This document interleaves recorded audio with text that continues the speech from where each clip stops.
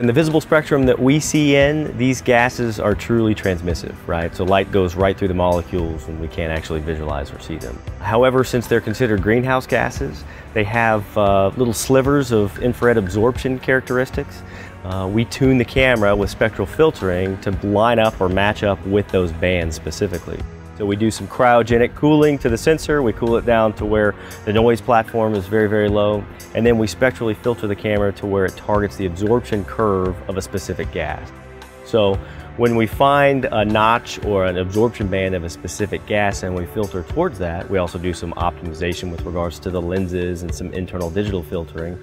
It allows us to now see a lack of energy where that plume exists, which effectively looks like a black cloud.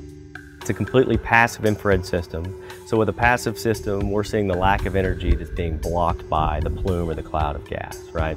That lends itself for us to be very sensitive from a leak detection standpoint, but it doesn't necessarily lend itself for us to do true speciation or quantification.